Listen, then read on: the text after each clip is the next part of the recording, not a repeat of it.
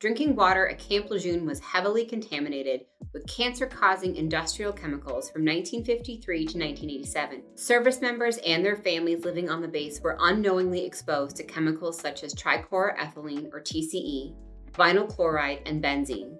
These exposures occurred when those stationed on base drank the water, cooked, bathed, and washed their clothes.